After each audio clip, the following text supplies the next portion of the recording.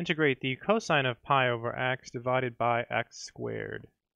So the natural thing to do, or to try to do, is to let u be what's inside this cosine function. So we'll let u be equal to pi over x.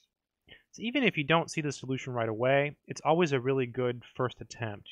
Let u be like your inside function.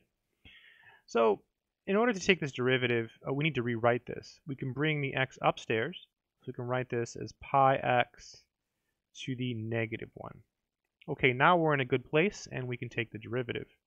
So du is equal to, so the pi hangs out because it's a constant, and then you take the negative and you put it in the front. This is negative pi x to the, and then you just subtract 1 from the exponent, right? That's the power rule. And then we put our dx here. Okay, we can bring this downstairs. So we have du equals negative pi times 1 over x squared dx. So we have the 1 over x squared, right? It's in the problem. What we don't have is the negative pi. So let's get rid of it by dividing both sides by negative pi. Right, the goal is to make this look like what's in our integral. So because there's no negative pi in our integrand, we divide by it, right? We want to make it look like what's here. So now we have negative 1 over pi du equals 1 over x squared dx.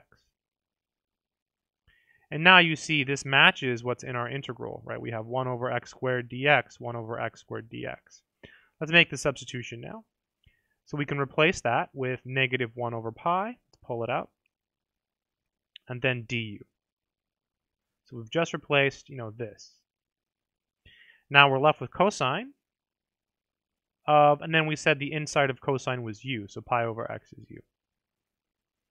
All right, now we got this, right? We have to integrate cosine. So just think backwards. What's a function whose derivative is cosine? Well, the derivative of sine is cosine, so this is negative 1 over pi times the sine of u. And then don't forget the plus c. So this is equal to negative 1 over pi. And then the sine of u, well, u is just pi over x. So this is the sine of pi over x. And then we have our plus c right there. Beautiful stuff. And that would be the final answer. I hope this video has been helpful. Good luck.